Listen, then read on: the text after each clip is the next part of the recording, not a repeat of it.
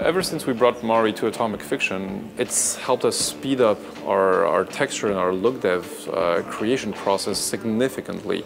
And we're definitely pushing it also within the departments of matte painting, of concept art. We're trying to push and promote the usage of Mari in more than plain texturing, because it becomes the common denominator for our workflow.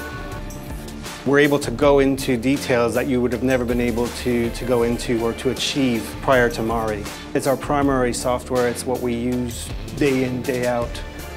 It's difficult trying to imagine reversing that and going back to something else. What else? I don't know what that could be. Especially doing like look dev and texturing work. I mean, the beauty obviously that I love about Mari is you can see everything more or less in real time. Being a one-man band, you just want a really smooth sort of pipeline.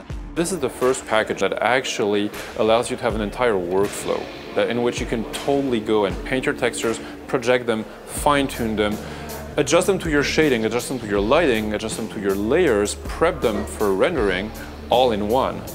I think obviously once you have a go at it, I know when I first used it, it was so revolutionary, and I just was like, I'm never going to do any texturing, anything else again.